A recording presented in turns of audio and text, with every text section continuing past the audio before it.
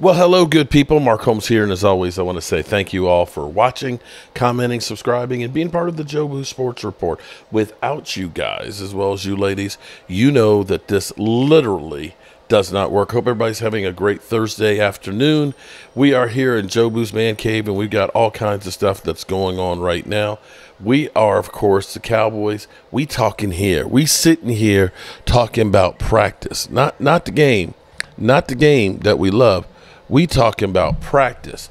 The Cowboys, after having practiced yesterday against the Rams for the second time in a week and having a scrimmage against them on Sunday, actually had practice today getting ready for the Raiders. This game is huge for a lot of guys because the third scrimmage is basically the consolation bowl, the last opportunity for you to make the team or to basically put film on for other teams to pick you up. This is the one that's really kind of the meat of the bones that helps the team decide on who they really want and what, if you're going to be first string, second string, and so on. This is huge. So we've got that Saturday night, 9:30 Eastern against the Raiders, and we'll be, of course, live streaming during the game. Dak Prescott was commenting about the contract situation. Yesterday, you may know that Stephen A. Smith was talking about the whole secure Sanders to the Cowboys along with Deion Sanders and everything else. I have to say, I'm going to say that I think that the Dallas Cowboys actually, and this is just what always happens, we get beat down so bad by the talking heads that the Cowboys didn't sign any free agents, that they're not really in, and don't look at it and say, the Cowboys have a way of developing guys that replace people that go. Dorrance Armstrong was actually better than Randy Gregory. Malik Hooker, you have to actually look at it and say Malik Hooker, as that free agent signing, is one of the better safeties we've had in a very long time. When you look at what, Xavier Woods and, when we signed guys like Clinton Dix and we were opining for the Earl Thomas that just went cray-cray or the Jamal Adams, you have to look at it and say the Cowboys fixed a position of need that was bad need, and we don't talk about needing safeties anymore. And I feel like they've done that with linebacker as well.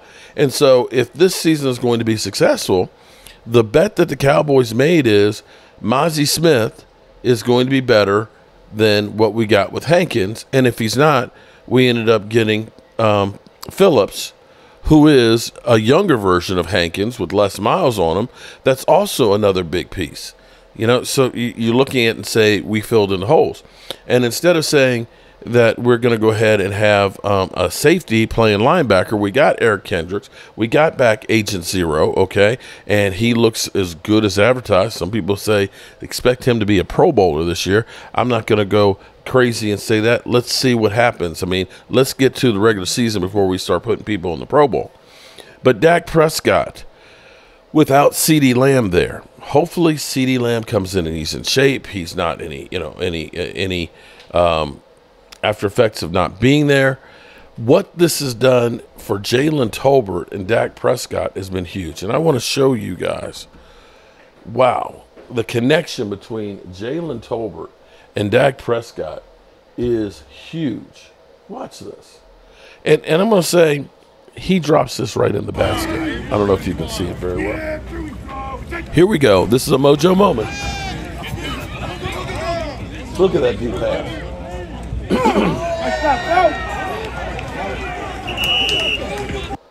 Yeah, let's watch it again. I could watch this all day. Look at this. Boom.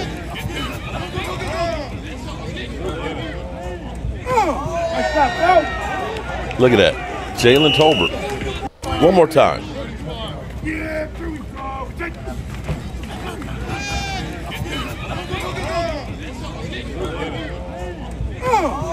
Pay the man. Pay the man. Okay?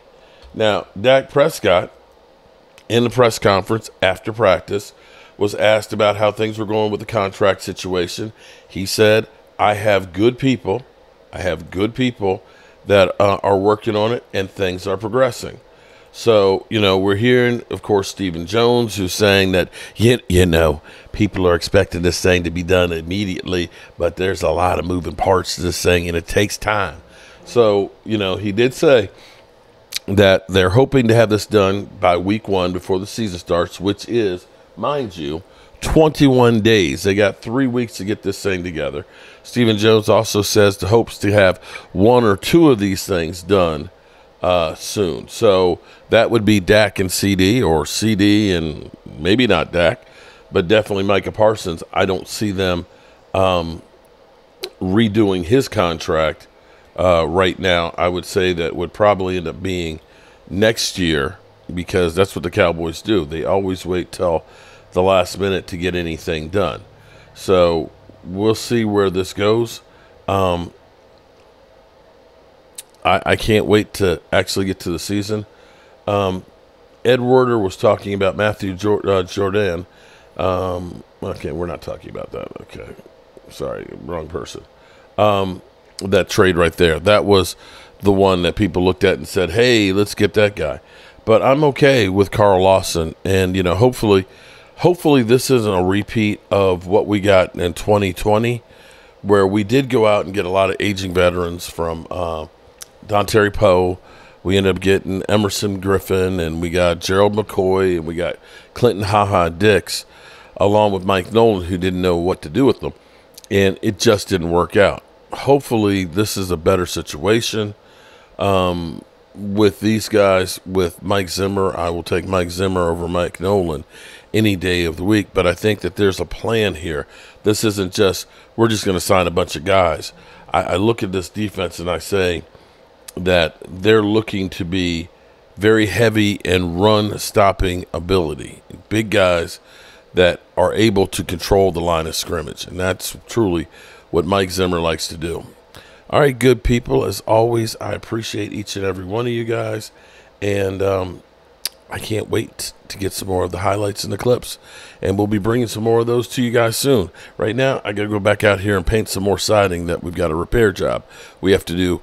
My work is never done. My work is never done. No matter what I do, I still got more work to do.